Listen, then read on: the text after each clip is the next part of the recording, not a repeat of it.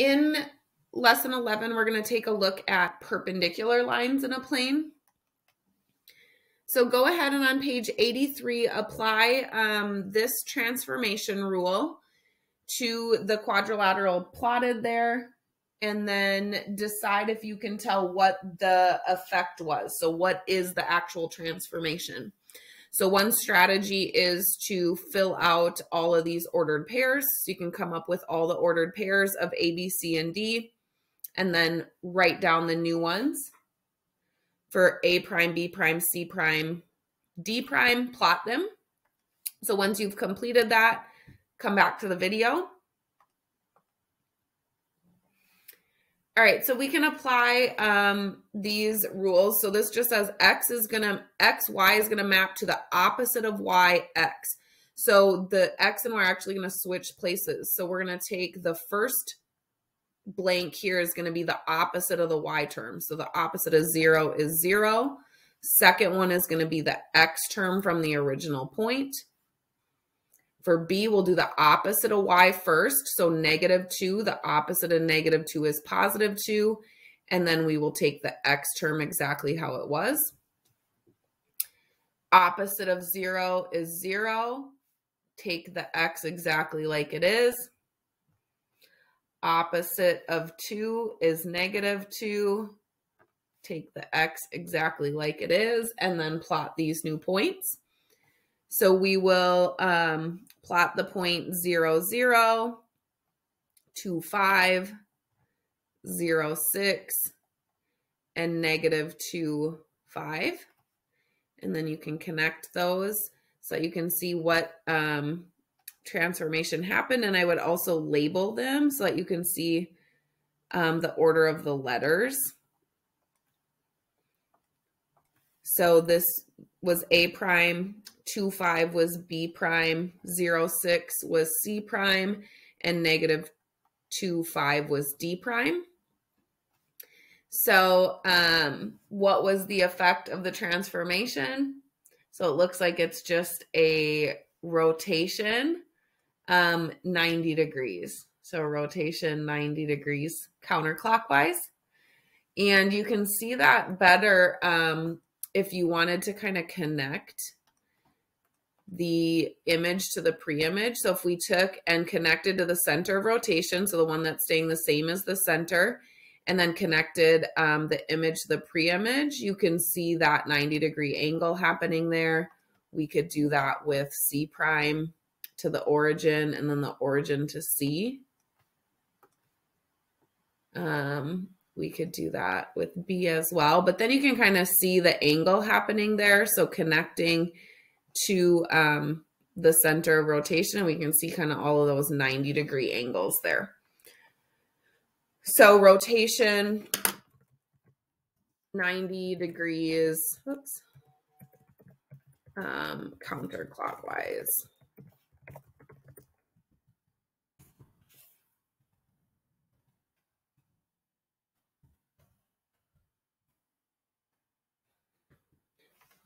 All right, and then there's just another diagram of it.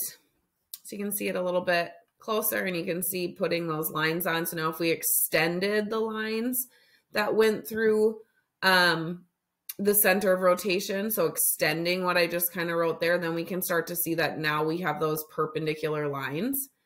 And perpendicular lines is what we're going to be looking at today. So the image and the pre-image connected, or the original and the image connecting, are going to make that 90-degree angle.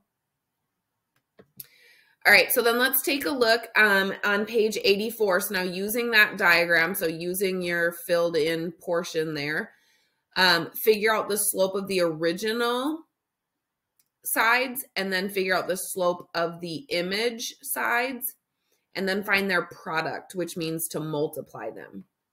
So go ahead, count rise over run. So rise over run, remember that when you're moving left to right, so when we're moving this direction, if it's going up, it's positive. If it's going down, it's negative. So be careful with the positives and negatives there. So figure out those slopes, multiply them, and then come back to the video.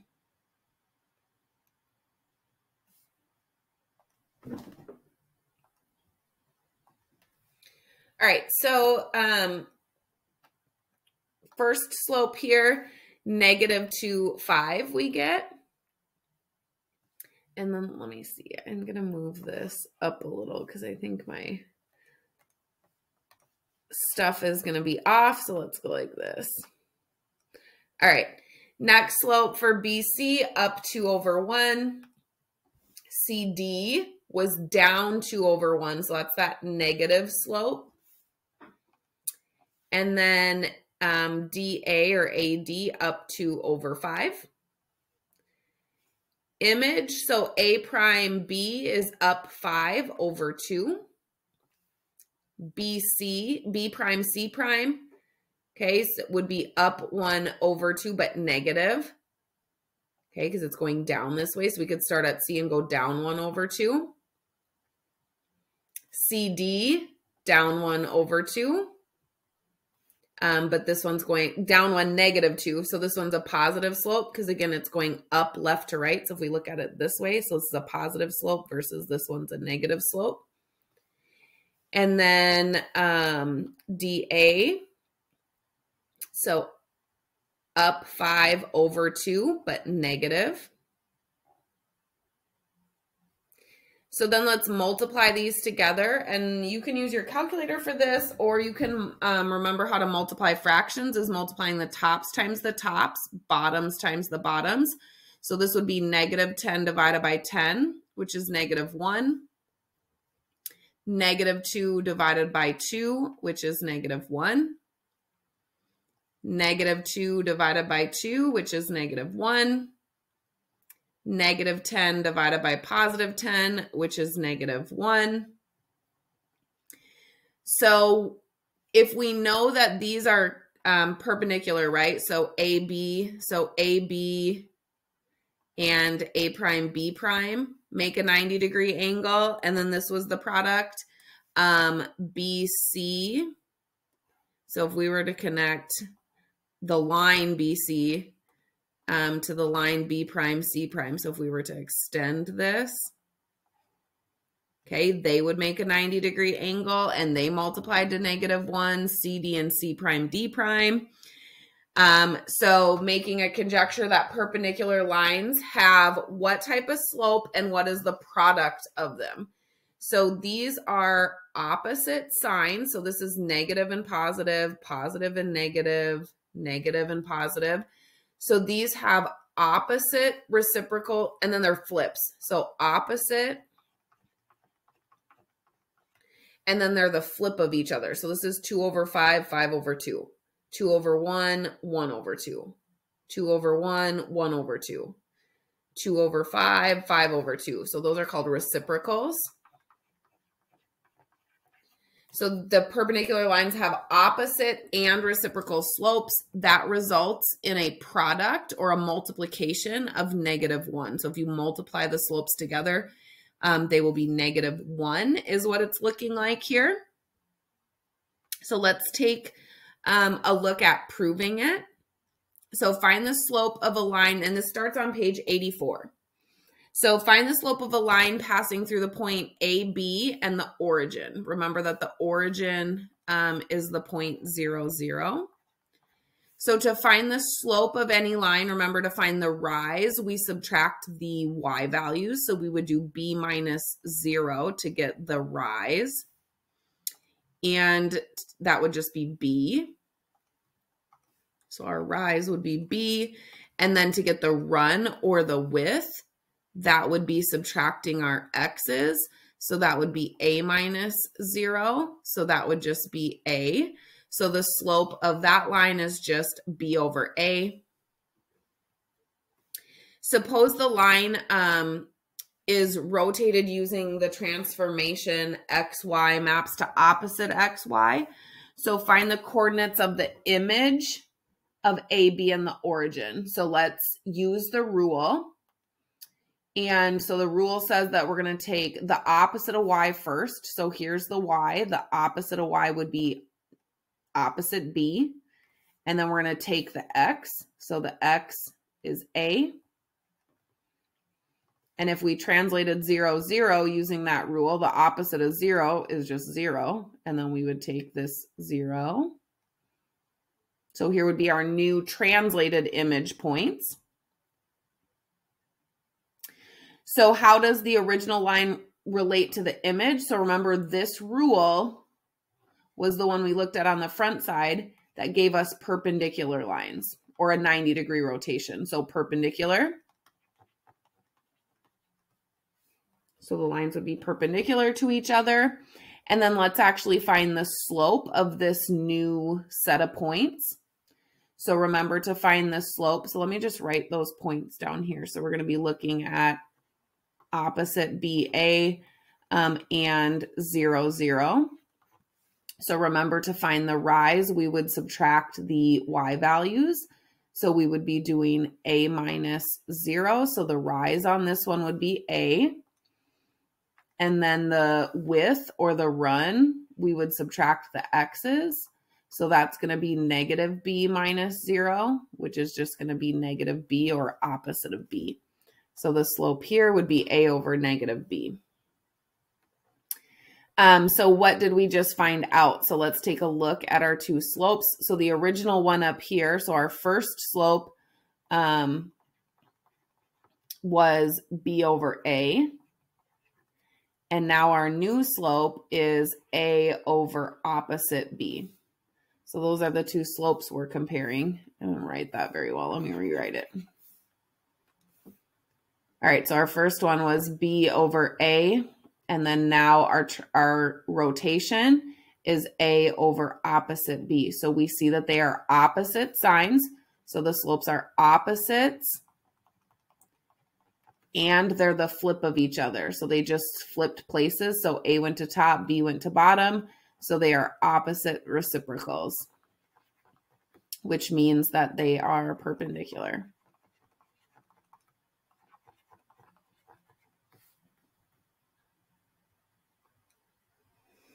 All right, so can your proof for lines through the origin be extended to other lines that don't pass through the origin? Yes, because we would just be subtracting different letters.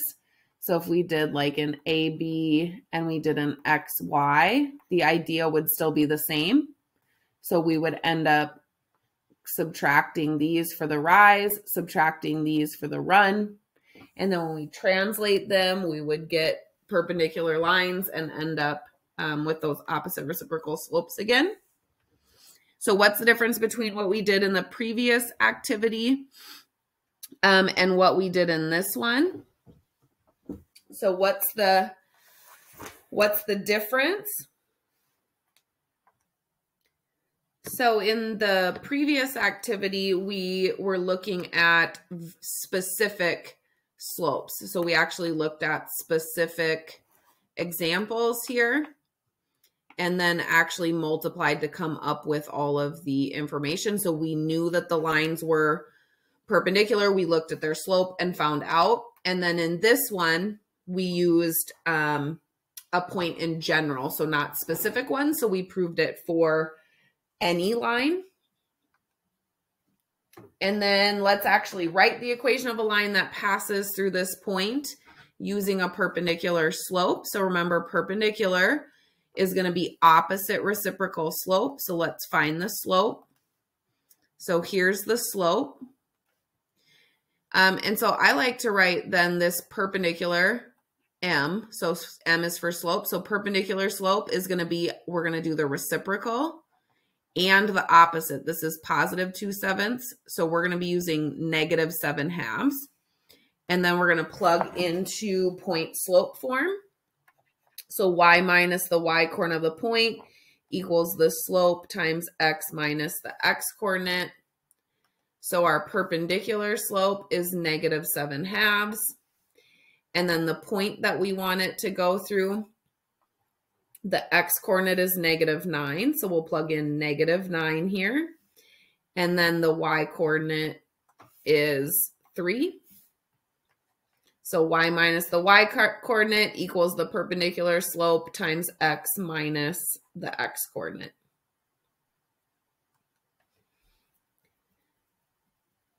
So let's write an equation for any line perpendicular to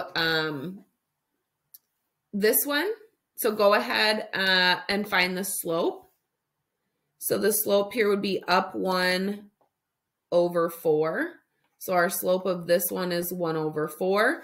So write an equation for any line perpendicular to L and sketch a graph of the line. So you can pick any line you want.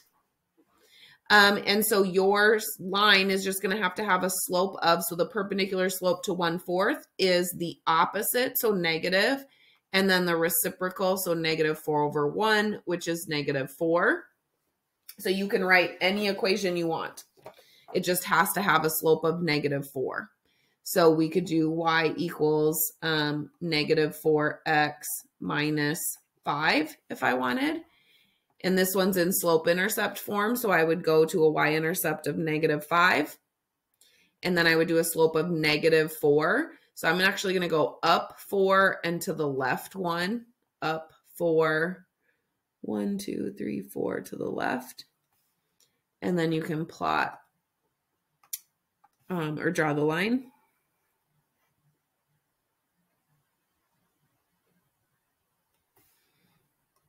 Okay, and that would be perpendicular to that line. And again, you could write any other one as long as it has a slope of -4.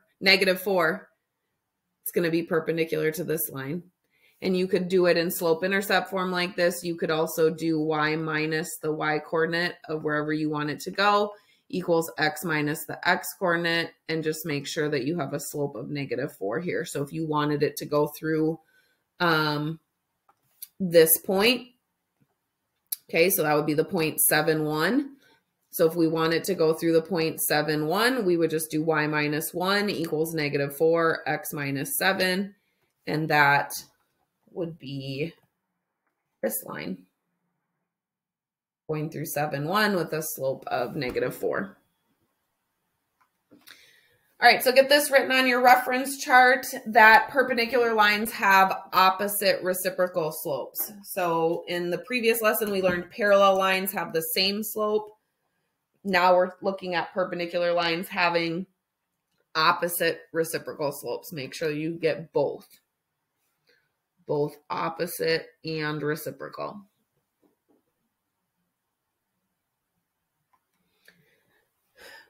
All right, so then in the lesson summary, some things to highlight. So we have this diagram. All line segments in the image are perpendicular to the corresponding segment in the original triangle because it's a rotation of 90.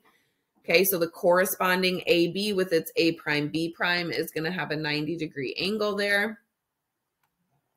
So if we were to look at the slopes, okay, you could come up with the slope of AB is 2/5. And the slope of A prime or AB prime is -5/2. When we multiply those, they're going to be -1. Then we would know they're perpendicular. You could also look at that they're opposite reciprocals. Okay, so opposite reciprocals always have a product of -1. And when you write equations of perpendicular lines, then make sure you change the slope. Okay, so if the given slope is 3 and you're writing it of a perpendicular line, you need to make sure you plug in the opposite reciprocal slope immediately.